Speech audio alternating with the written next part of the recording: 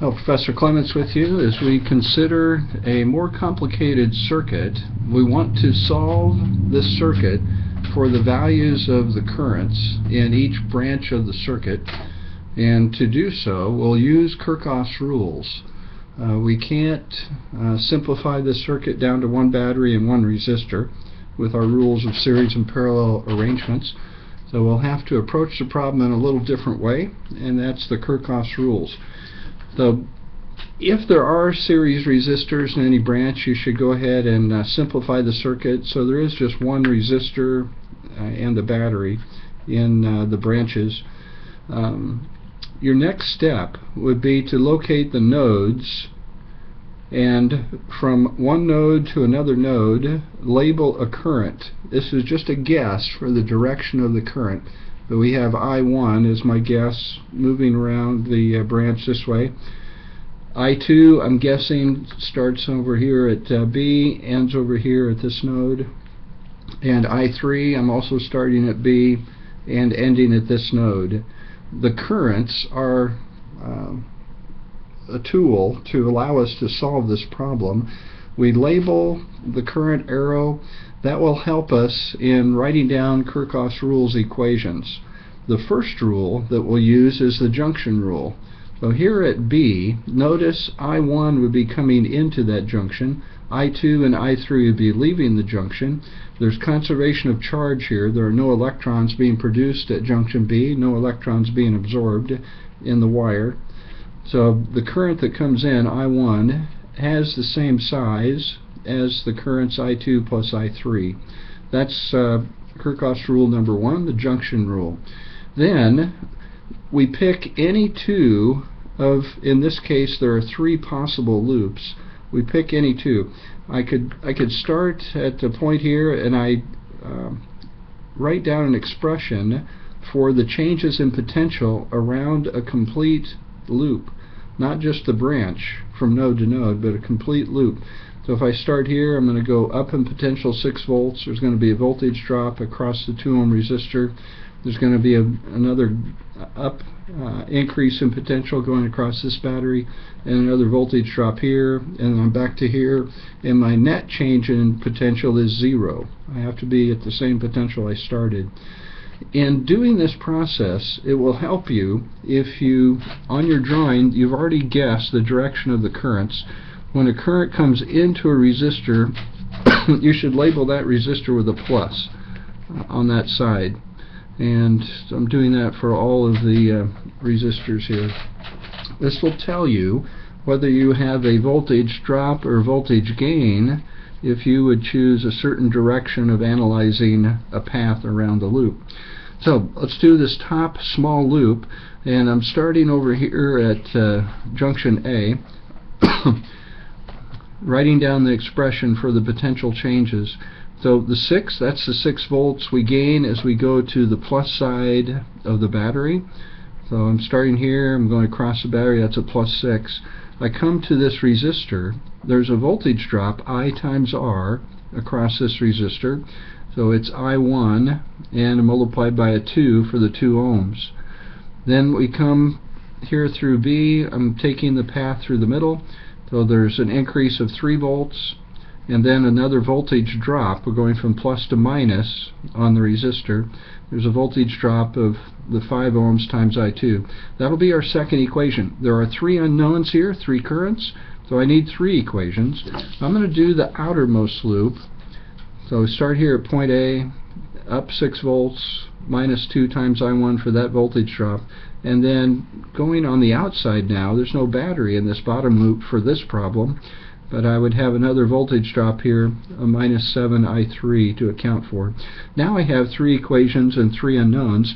We use algebra techniques to solve them, and the technique that's commonly used in simple problems like this would be to substitute I1 every place that it appears, replacing I1 with what it's equal to, I2 plus I3. So here's a little summary of the equations. And now I'm replacing using I1 in here, remembering to distribute by the minus 2 in this case, minus 2 also down here. So this equation number 2 becomes 9 minus 2 times the quantity I2 plus I3, still minus 5 I2, and we need to slide up here just a little bit. So pause the video if you need to kind of catch up with me. But replacing I1 with I2 plus I3, as I distribute here, I have minus 2I2 and minus 2I3. Be careful to also distribute the minus sign through the square bracket. So I have that arrangement. And for equation 3, again replacing I1 with I2 plus I3, distributing another minus 2I2, minus 2I3. In these two equations, now we can gather like terms and based on the current, and form, I'll call equation A and equation B. So up here we have a minus 2I2 and a minus 5I2. I'm going to gather those two terms together, creating minus 7I2, and still have the minus 2I3. Same process down here, but now I3 is the repeated term, the like terms. Now we have minus 9I3 there. I need now to eliminate either the I2 or the I3. So what I'm going to do is multiply through these two equations by some constant, and we can always, I can multiply by 2 across here, or I could multiply by minus 3 on this one, and I'd still have equality. That's an allowed operation if I have x equals y. It's also true that 2x equals 2y. I can multiply both sides by a constant. Just make sure you multiply both sides by the same constant. So I'm going to choose to multiply equation A, this first one, by plus 2, and I'm going to choose to multiply B by minus 7. So why would I choose those numbers? Well, if I observe here, I'm going to add these two equations. I want to get the coefficients of I2 to be the same size number with opposite signs. So multiplying by 2 here, that'll create a minus 14 coefficient. Multiplying by minus 7, that'll create a plus 14 situation. And you can observe those results in the box over here. We have a result after multiplying by the 2, 18 minus 14I2 minus 4I3. And equation B becomes minus 42, that's the 6 times the minus 7, plus 14I2, and then the minus 7 times the minus 9 generates a plus 63. Now we're in a position we can add these two equations. We can add equations, it's perfectly legal, and when we do that, the plus 18, the minus 42, the minus dominates, we get minus 24. The minus 14 and the plus 14 have created 0 coefficient, and the plus 63 and the minus 4 of 59I3, the I2 term is now gone, has a 0 coefficient, and we can solve for I3. If you do that, try that on your calculator, I think you'll get close to 0.407. I've rounded a little bit. But now we know the number for I3. We have two more currents to calculate, I2 and I1. Well, if we know the value of I3, we know a number, we can use either of these two equations and solve for I2. And once we get the value for I2, then we'll come back to our junction equation. We know I2, we know I3, we can calculate I1. So let's continue. So I'm going to use the second equation here, putting in the value for I3. So 6 minus 2I2 minus 9 times the known value of I3 now, we just calculated it, 0.407. And we do the calculation, combine the numbers, and we find that I2 is a 1.168. Positive. The I3 also came out to be a positive result. I'll comment on that in just a little bit.